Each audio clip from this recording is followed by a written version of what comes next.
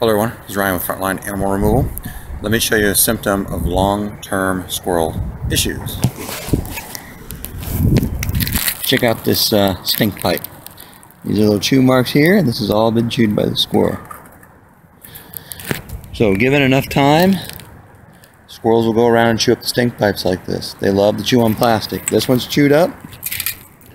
That one over there is chewed up, but I'm not going to go over there to get close for you to see because it's kind of steep and wet and mossy.